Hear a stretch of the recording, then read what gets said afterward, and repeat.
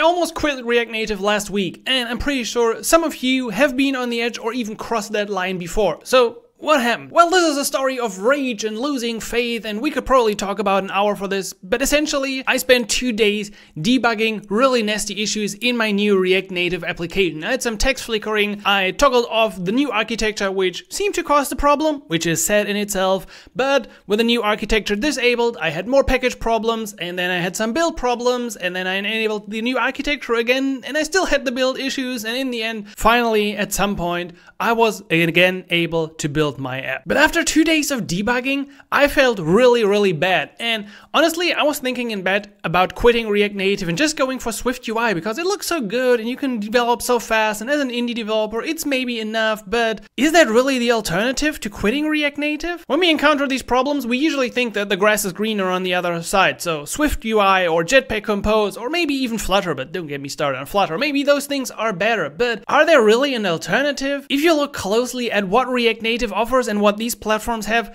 you're gonna see that they're actually not an alternative. What you get right now from React Native is incredible, especially things like API routes, the speed in which you can develop. We now have Expo UI components, everything related to EAS and hosting. You can target all the platforms, you can bring in Tailwind, and compare that stuff, and especially Live Reload, to Swift, and you're gonna see that native developers constantly have to redeploy their application. Things break. The grass is not greener on the other side. You can really trust me on that. So although those days were really painful, I will stick with React Native. The benefit of being in the React and React Native ecosystem just completely outweighs every benefit that I would get from a native platform. And I actually still have access to the native platforms by using Expo modules, for example, which is unbelievably easy to wrap your native functionality and then use it in your React Native app. So with that new passion, I'm now moving forward again, and now I just have to wait until Apple finally reviews my application, because my new application has been in review for over a week, which never happened to me before, but